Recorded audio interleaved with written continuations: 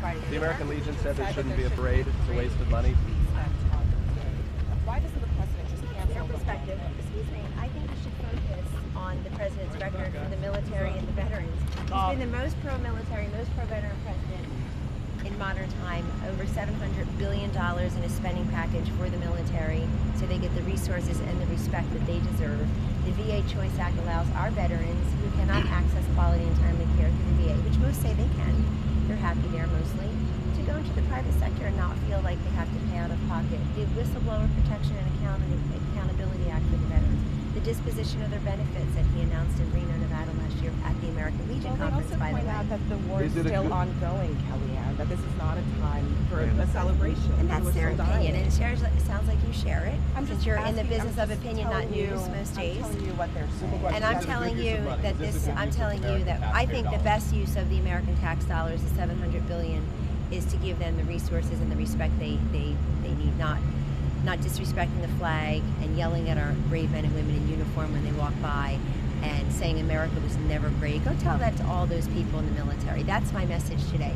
America was never great. Go tell that to the weeping families whose loved ones have given the ultimate sacrifice. So all of us can stand here under our First Amendment and have this conversation. So what's your message to these former military officials who say the president is politically targeting his enemies?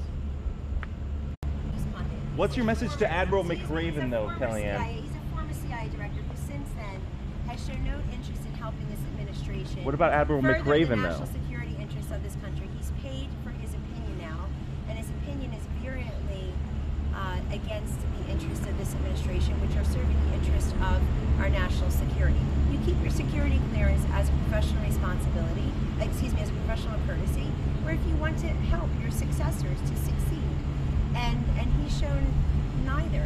Why is everybody so obsessed with the President of the United States that they can't even begin or finish a sentence without mentioning his name 5 times? It's kind of weird, and it's infecting people on the news now who fancy themselves security experts. So he had that clearance and for a long time, and I think Chairman Burr said it best. The Senate Intelligence Chairman said it best. If you said there was Russian collusion in the campaign, why didn't you tell us when you were under oath? Or why didn't you tell us when you had an opportunity to tell? Why are you telling the major media outlets who are also virulently anti-Trump? It's a great question. You ought to Well, what's his message to Admiral McRaven, Kellyanne?